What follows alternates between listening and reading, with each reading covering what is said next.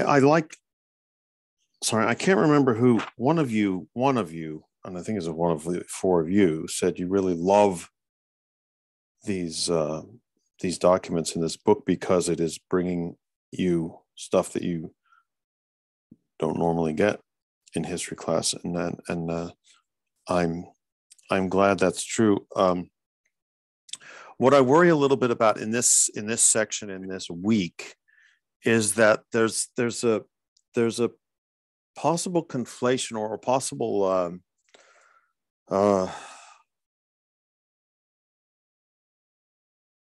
there's a possibility of thinking that all progressive ideas and all progressive movements and all progressive organizations are pressuring the government for the same thing, and they're pressuring the government in the same ways, and that really didn't happen that way. So even though I didn't write the questions out this way, I should have, in that a lot of these, the reason these have different questions and different people bringing in, I mean, Brandeis and Smith and Roosevelt and everything, is because that progressivism isn't as you know is just not this one thing, and not all being hammered into the government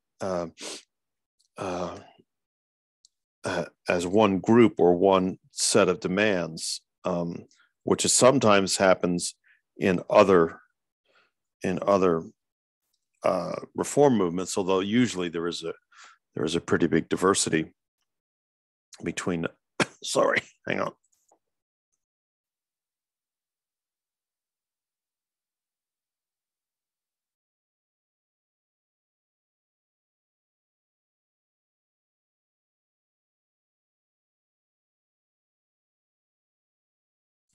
Between what happens and what what the demands are and how those demands are pressured and are put towards various governments. So is anyone here from question one? Jeanette, you're here from question one. Yes. I'm going to open the chat just in case. Well, what reasons did the Supreme Court give for agreeing to limits being placed on working hours for women? It wasn't really due to like a workers' rights type of situation. It was more of, I mean, it was a sexist ideology that women weren't physically fit enough to take in that many hours of work. Mm-hmm. And that it was also like necessary for the state to protect a woman's body due to the fact that she is a mother. Mm-hmm. And those were the two biggest issues. Why do you think that's the case? Why do you think that there continues to be? It's funny because we just happen to be talking about this in the morning class, which is a different class, obviously, and we're talking about women's reform, and there is this continual notion that women have this separate and in some cases higher level or higher moral plane because of their biology. You know, that the morality of humankind flows through the woman, the female line, because women are mothers and all kinds of stuff. And this seems to come up in almost every women's reform movement throughout the 19th century, and even is brought up again in the anti-ERA movement in the 1970s. People saying, Phyllis Schlafly saying that the Equal Rights Amendment is a way to destroy motherhood. Well, when I had a point behind this question. And so even suffragists, we were talking about partly in this period, are even women's rights campaigners sometimes argue that women should not have the vote because that would corrupt them. You know, that getting involved in politics is a man's thing because it's a dirty business. I'm just running up. Why do you think that? Why do you think that is? Why do you, it seems like there's this massive diversity of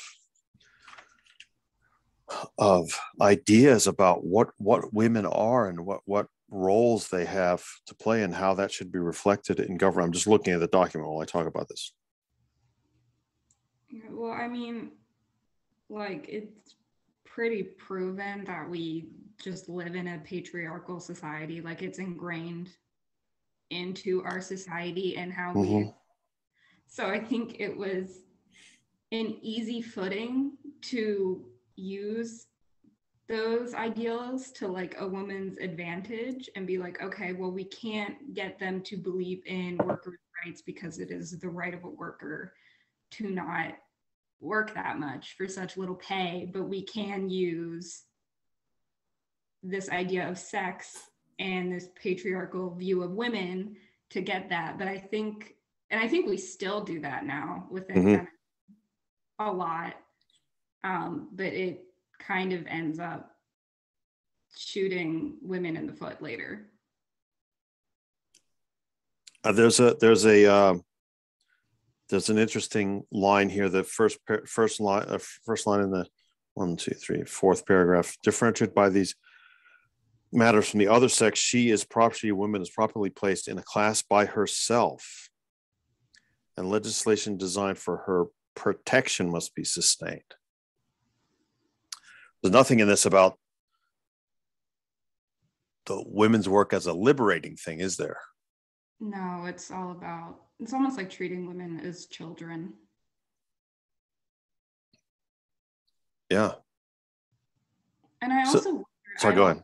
I don't know enough about like what led into this, but it feels like the arguments that like it's like this sort of like the argument of I hear from a lot of pro-life people is almost like this is a way more radicalized view of that. But I feel like, you know, a lot of pro-choice people argue that women are not property and it is not the state's right to control if a woman has the ability to like give birth and if she is giving birth.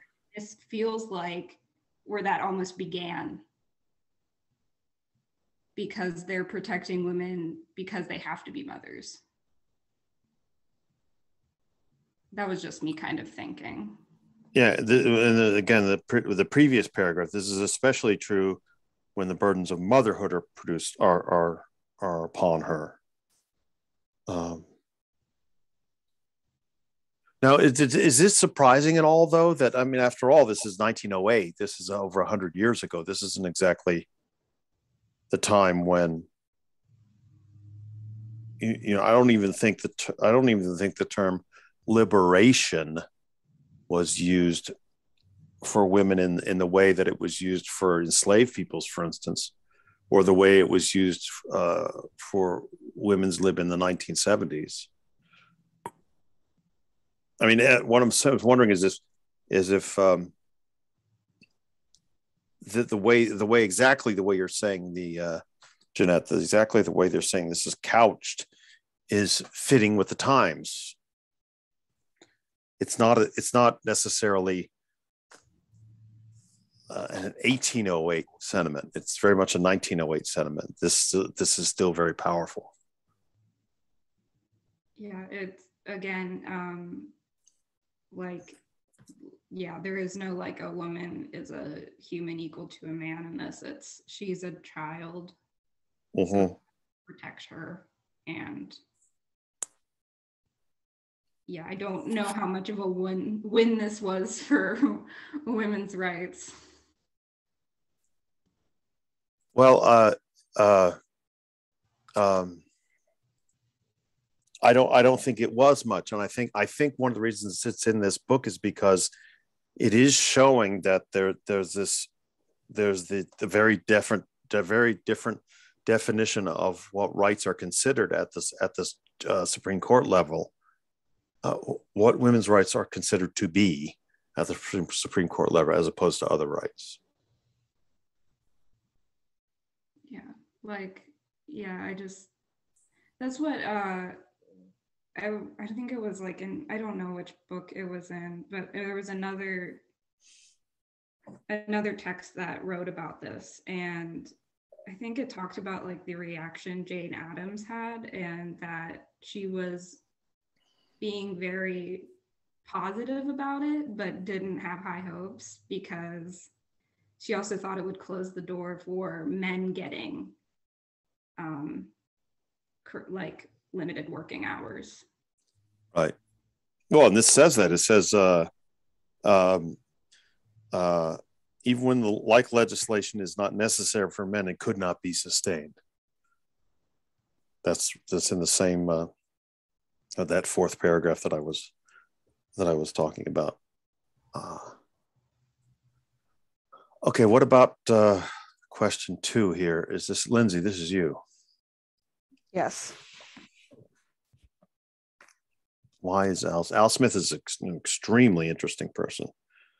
Very complicated. Sorry, I had to get my book out. So during this, he basically said that they didn't want women to work nighttime, which I thought was very interesting. Mm-hmm. And that the state should have power to say that they shouldn't be worked at the salary because it's less sufficient, and also health and comfort. And then I also noticed that there's women went, like, their argument was basically like women should not go to work, or a young girl with the intention of like working there, like they want to like up themselves into the world, like they just don't want to be working in like department stores or like like factories or like shirtwaist manufacturers. Mm-hmm. Be able to start a life or maybe even have a family or go to school. So they wanted to imply that wage to also make it livable so they could have that life and have that chance of making a living and being able to have that power to make something more than just working in a store their whole life. Also, but one of the arguments was that minimum wage interferes with bargaining and also the rights of the people. And that's why they did salary instead, because they didn't think it was fair. Like one person get paid, let's say $4 an hour, but someone else may get paid $2 an hour. So they thought having that salary would make it more fair for everyone. But there was also, I thought this was really interesting, that the wage board stated, you may make any bargain you will with your employer. You may make any arrangement as to salary, which you please among your classes, but in interest of the state and of society, you cannot pay less than this amount to a girl of this age in the part of the state. So their argument was basically saying you can't have a 10-year-old making that much money. Like, it's unacceptable. But then it's like, well, what are you going to pay them then? Mm-hmm. Salary is unacceptable. Then what are you going to pay them? $2? Because at this time too, like a lot of these girls weren't even in school because they had to go to work. They weren't like, they had to drop out because they had to help their family or help their younger siblings while mom and dad were at work. Like they had to work because they had to make money because their parents were making money. So they also had to step up. So, which I thought was, I mean, in a way, then what are you going to pay them then? Like, that's what like that would be my argument. So what are you going to pay them? If you're saying they're too young to make a salary, then what are you going to do? Pay them $2? That's not going to be livable. Like $2 a day. But there was like another side too, that health, they also were worried about health, and they weren't clothed in time. Like they weren't clothed properly, but then the state refused to give them health care. So there was really, at this point, what was right or wrong, because no matter what they did, there was unfairness. No matter what someone decided, there was still unfairness in this situation. Yeah, well, I certainly think that's absolutely true. And notice how now it's so Al Smith is seen as this reformer and tremendous forward thinker, but he's still talking about thing as for instance, on second paragraph on 412, she goes into work, the department store or shirt factory or whatever, for a start in life. Her ultimate desire is the desire of all women, that she have her own home and her own family. Well, everyone seems to that part, the ultimate desire part, seems to be a given. That Al Smith says this, and no one, and well, I happen to know that no one stands up and says, well, wait a minute, I want to be a career woman. Or what about career women? That phrase didn't even really exist in this period. So it's interesting how so much of these arguments have to be built around what everybody accepts to be the minimal or the obvious thing that people or women or children or even men have to have as goals in their lives. But like also like another argument like in general is like, well, maybe men didn't want to work either. You know, like now, like it's became a thing that there are stay-at-home men because women want to rather work than men. So like maybe not all these women at the time maybe that desire wasn't for them to have a family. Like you said, maybe they wanted to have a career. So at this point, what was right or wrong? Because it's like no one knew really how to stand up or like what to think, because in that time, women had like, it was the responsibility, like women had to stay home and have a family and clean and cook and do everything, and the men provided. But who's to say like these women didn't want to work, like you said? Well, I think family. Sorry, go ahead. Like what if they did want to have a family? But you know what I mean? But that wasn't normal at that time. Well, yes, I think one of the things that the expansion of women's history is starting to show us is has been showing us for 20 years, is the diversity of opinion. There are plenty of women who do want to do this, start in an office or factory, and then ultimately be mothers. And in fact, I know as late as the 50s and 60s, there maybe even the 70s, there was this idea that your young daughters went off to Manhattan to work in an office to get a man, and to as soon as they got one of the as soon as they attracted the eye of their boss or middle-level manager, they'd get married and they'd move back home and start a family. Now, it turns out that didn't happen. One of the most interesting articles I've ever read in history, someone actually delved into this. Granted, I'm talking way outside our period here, but I always thought it was interesting because in my family there was always this notion that Aunt Ginger went into the city to work in an office, but really to find a husband. Well, it turns out that almost all those women who did that ended up marrying men from their own neighborhood at home anyway. So that didn't happen. But also there's this idea in this period. I actually don't know how that relates. What I just said relates to what we're talking about. But anyway, there is an idea in this period that there are careers for women, but they're definitely prescribed. There are teachers. There are social workers to a certain degree.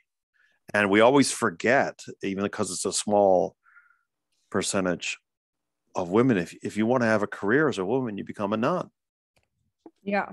That's a career, and you are giving up your family. But that's one of the few cases among the majority opinion that's acceptable to move outside of the family track. If you come in on, that's okay. But if you wanted to become a marketing manager and not start a family, that's considered unusual.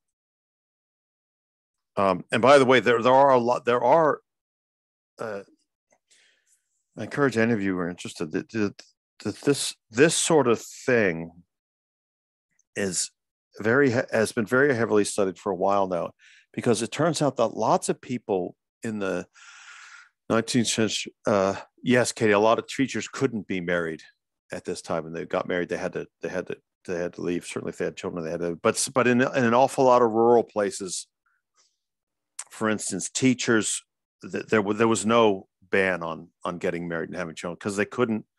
There simply wasn't enough supply of teachers, so they could. So some teachers for some schools in some places could be married. So it's not universal. What was I saying before that? Oh crap. Hang on one second.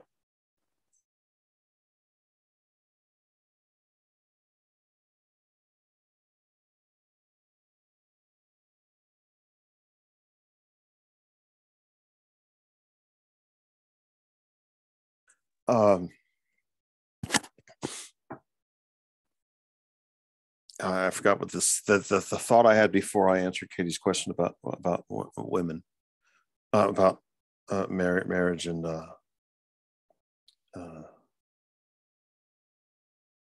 well, anyway, sorry, it's gone now. Lindsay, what else do you want to say about this?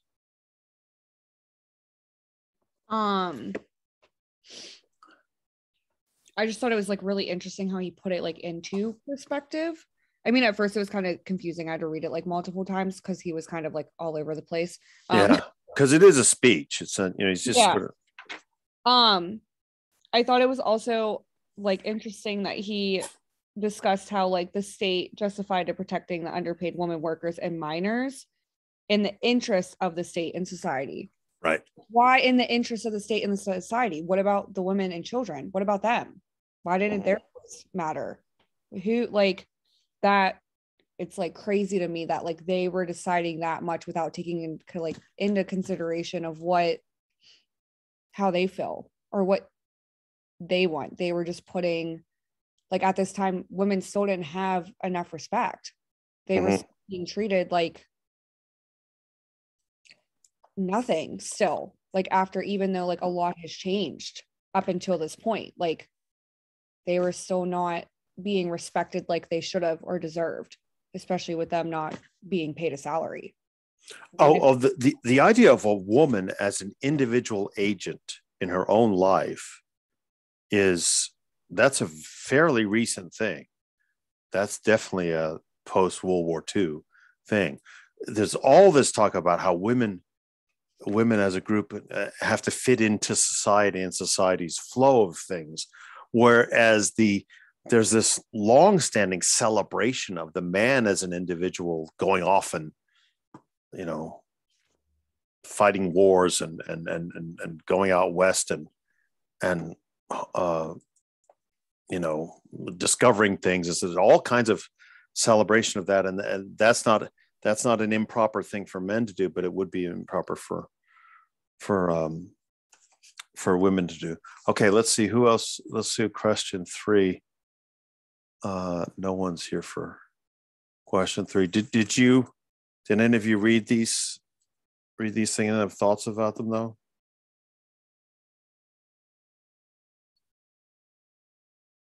I'm sort of assuming since you're the cream of the crop, you probably got interested in this stuff.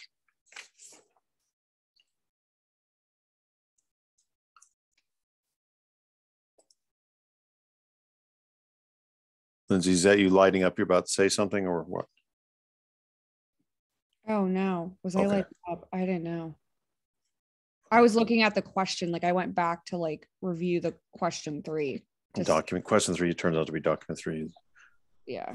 And this time, well, what I've always been, so just to say a few things that I have always been struck by this, and also by La Follette era reforms and La Follette demands, or La Follette's sort of agenda is what I call agenda mongering. It's very big into lists. There need to be these lists of things done, blah, blah, blah, blah, blah, and a huge long list of things. And it's almost as if rather than saying we need to have freedom and liberation and equality for all, period, it goes on and lists reforms. And once we have freedom and liberation and equality for all, then everything will be will be better from that point about, and we don't have to. There's a thing where he's like, he goes to even to the detail of saying we have to outlaw spitting in this, and I've forgotten where this is. But the whole La Follette idea, the whole La Follette project seems to be, we can reform all these things, but we need to make detailed lists and plans of action. And that's a very progressive era approach to things. Very, very progressive era approach to things. I see all of these. If you read through this list, there's all kinds of detail here that seems to be maybe not nitpicking, but overly meddling in what people are how people are behaving. Anyway, question 4. Katie, you're here. Yep. That's me. So when I started looking at this, I had read through it a couple of times, and then I got really curious about like some of the outside information. Like I wanted to know where exactly this was. I know he said Kansas, but I was curious, so I looked it up, and then I realized that throughout this whole speech that he gives, Theodore Roosevelt gives, he refers to the Civil War 6 times, and makes references, like overt references, at least 3 other. Oh, I think I counted those all together. Sorry, my notes are a little haphazard. So it blatantly refers to the Civil War at least 6 times, and it was 45 years before this. Yeah. Like, as reading through this, like when I put that in perspective, like the things that he's saying specifically are at least a generation and a half, if not 2 generations previous. So it made me wonder who was the intended audience of this speech, just mostly because of the wording, like being in Kansas, which was historically a rather split state. Like it was certainly not in the Union, even parts of it that were. I mean, it wasn't a yeah, it wasn't called Bleeding Kansas for no reason in the 1850s. Yeah. So I just thought it was interesting that it's been 45 years and he's still going through. Anyway, but he talked, that was just something that in reading it, I was curious about. Yeah. But you're right. Now that I look at it, it is almost, certainly 4 times he mentions the Civil War directly. Sorry, go ahead. And then inadvertently, or maybe not inadvertently, but like he talks about begrudging Grant, Sherman, Sheridan, these people, and then later on he talks about the Grand Army, and so I mean it's multiple times, and so it did make me curious what the intended audience was for this, because he clearly has a perspective that skews it so that it is received in a very particular way. Anyway, that was just something I noticed. But there's a line. Sorry, I'm trying to find it. I'm used to highlighting in all of my books, but because I rented everything, I'm trying not to highlight, and it makes me a little crazy. Oh, he says after the word Kansas, he starts on this thing where he says, I want the square deal for the poor man. And I do not mean I want the square deal for the man who remains poor because he's not got the good energy to work for himself. So for the rest of this, he talks about like what his justification is, against special interest. And it's essentially like, not that special interest shouldn't exist. Like, yes, these people have an interest and we should value their opinion, but maybe not give them spots in Congress and not let them control things. Which I think to the audience he was speaking at is an interesting perspective, because these were I mean, Kansas has never been a particularly rich state. And so it's interesting that he's speaking out against, I think he says specifically, cotton and slavery that threatened our political integrity before the Civil War. So now the special great business interest too is often control. So it's because he's speaking in Kansas and he chose those specific things. Cotton was not really grown in Kansas. That's really seen as a deep South, at least to my knowledge. No, you're right. You're right. And you know, they have a very different, I guess, farming technique. So I think it was an interesting choice that he chose cotton and slavery, because those are things that are very divisively like deep South. And so in a way, he's still pandering to these people without calling them out and saying, you know, you guys fought on the losing side of this war that happened 2 generations ago. Does that make sense? Yeah, but when you say you don't know what you're questioning what the audience is, I'm pretty sure pretty sure wouldn't with 100%. I've always thought that this was the case. This comes from a speech given to the Grand Army of the Republic. Do you know what the GAR is? The Grand Army of the Republic. Does anybody know? As I'm going through the list, I'm trying to figure out. I don't know that acronym. No. It was a what do you call it nowadays? Well, it was a veterans group for Union soldiers after the war. In fact, Fink should have said that in his introduction to this. And so that's why, that's probably why Roosevelt doing all this Grant Sherman stuff, and also saying the corrupt business is the same, is morally corrupt business is the same as morally corrupt slave owning. Yeah, because that puts a totally different perspective. And I should have looked it up, what the Grand Army was, because that really does change the kind of context of this. Because if he's speaking to people who are already leaning more towards the side that he clearly is shooting for here, yeah, that would definitely be a shot to say big business, these special interests are essentially the same as what we fought against in the war. And that would make these people definitely far more open to listen to what he's saying here. So, you know, he's saying we need to listen to these companies, but not give them a voice on the major platform, to not let them have, to not let them be, they're not entitled to a vote in Congress, a voice on the bench, or the representation of public office. And so I thought that was a really interesting. It's funny knowing now that that's Union soldiers.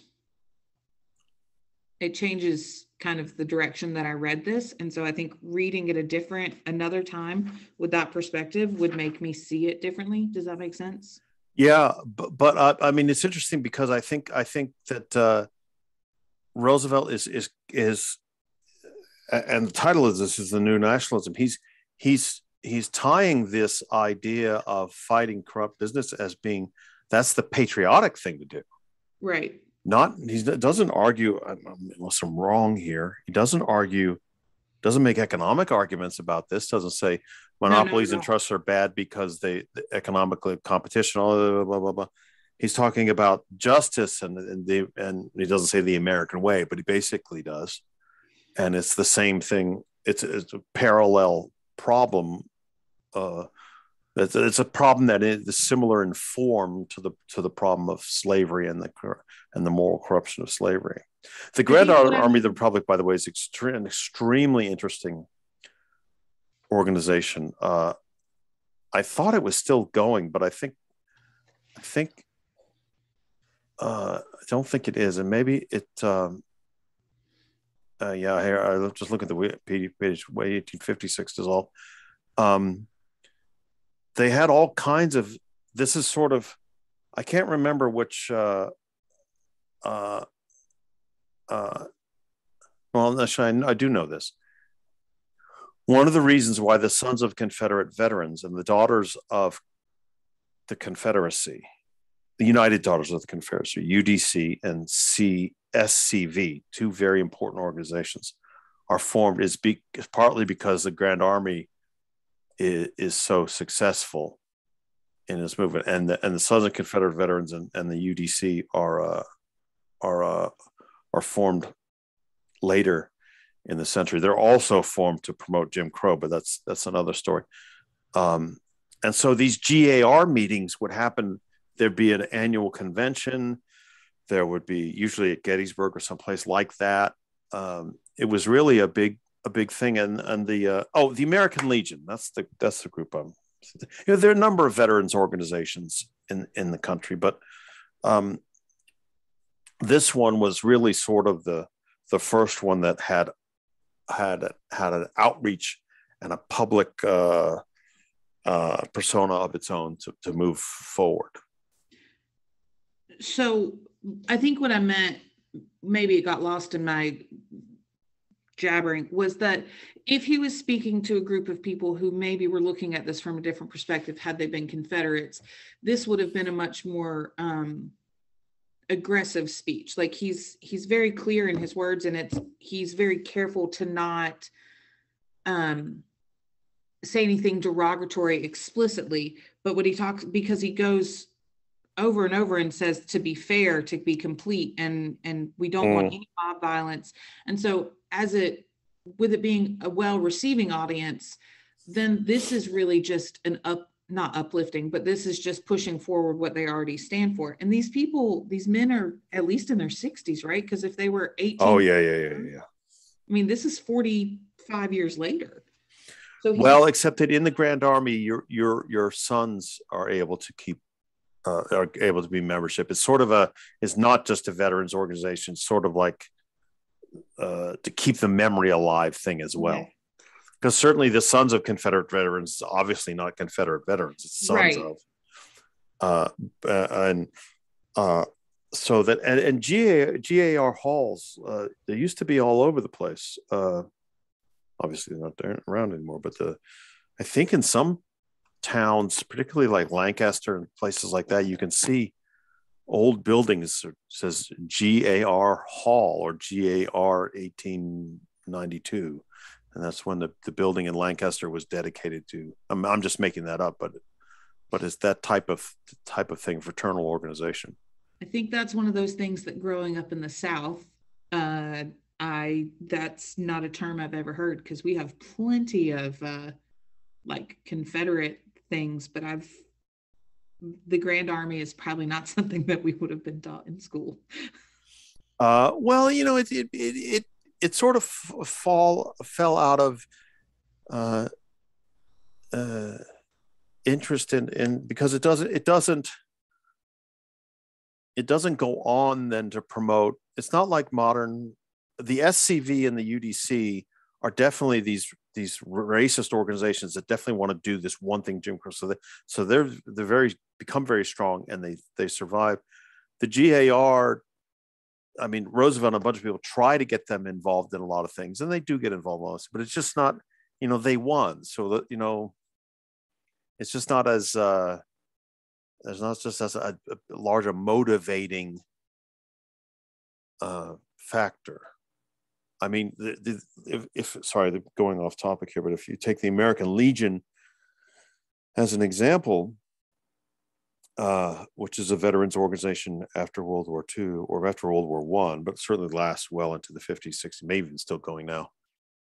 They become political, and for instance, they start to support the Vietnam War and fight against Vietnam War opponents, things like that. So there has to be kind of a reason for these organizations to continue to keep going. And I think for the GAR, although I'm not an expert on this, I think for the GAR, there just wasn't any, or it frittered away or whatever. Sorry, that's way off topic. But let's go. So let's move on to question 5. Who is Ben? You're here. Now, have I put you to sleep with all this GAR talk, Ben? No, you're good. So this question, it was pretty interesting to me to look at it. It was about the dealing with monopolies and what was kind of the solution to dealing with that. I guess he quoted, or I guess declared, it's on page 419. He said in 419, it said engineering news, about, I think it's about midway through, but essentially he was saying how they're just trying to make money, and by making money they decrease competition, and without competition there's no need for, I guess, the development of better products, is how he was explaining it. And I think that was kind of the key issue that he was describing.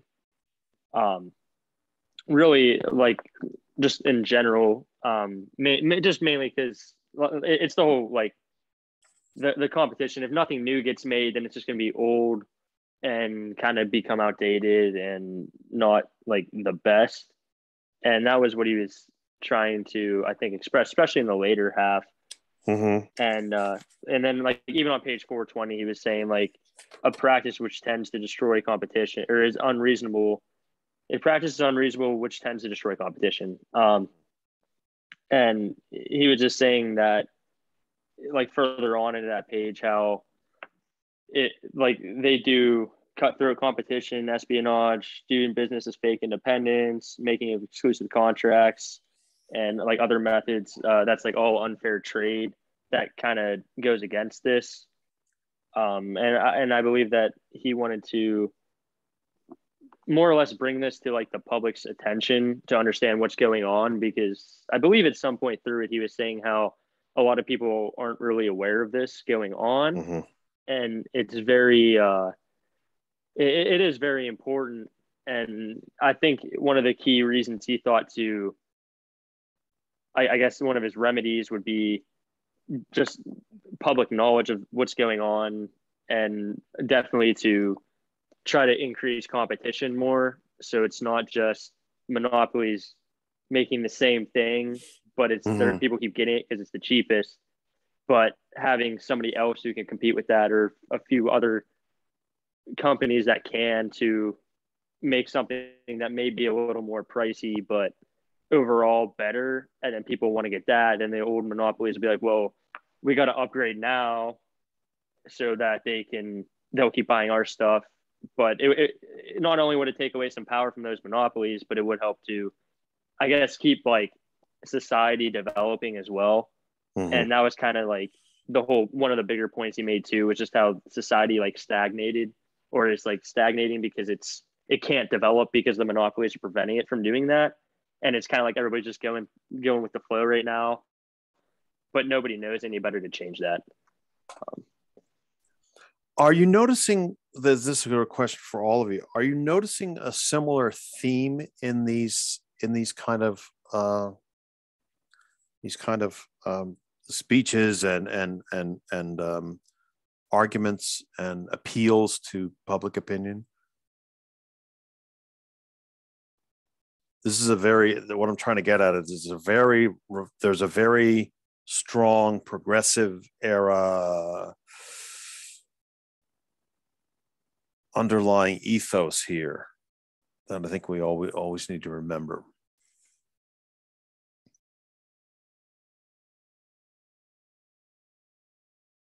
I may be being too cryptic. What I'm trying to say is Brandeis is saying, and Roosevelt is saying, and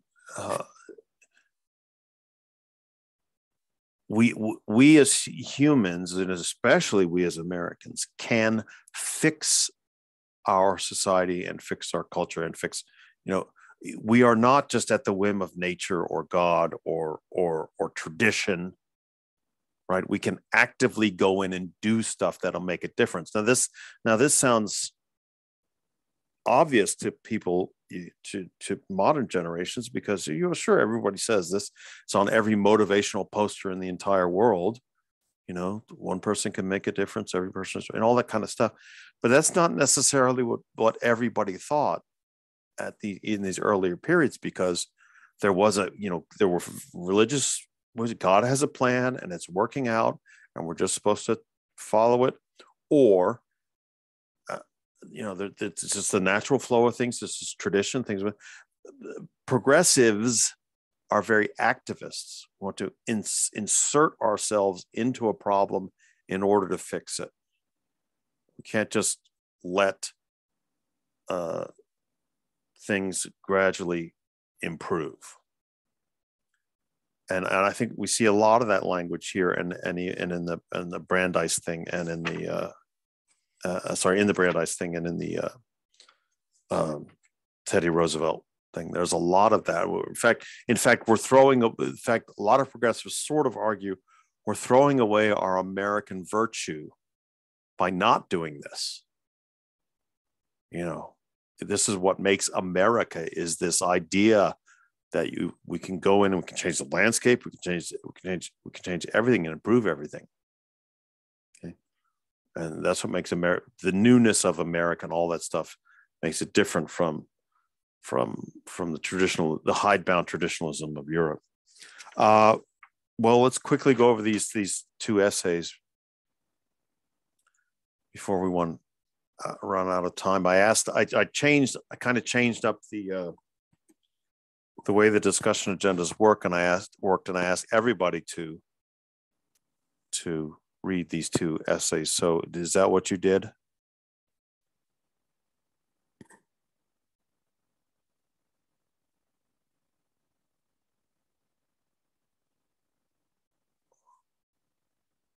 If you didn't, I'll understand, because it's a new thing and you've already earned your discussion points in spades. Honestly, I didn't go to the bottom. I just read my name. I didn't realize that we were doing. Yeah, I figured that might be the way. Sorry. I'll admit, I didn't realize until literally just now. No, that's okay. That's okay. I should have highlighted to people. We're going to do it slightly different. Sorry, I was being honest. No, that's great. I mean, you four at the very minimum are in the top rank, so I'm not worried about you. So anyway, read these things and chime in on the discussion agenda, on the discussion board, when you can, and we'll move on to all this other stuff next week. Any other questions? I have to go to the bookstore to see if that book's in the one that I don't have yet. Lynching and Spectacle?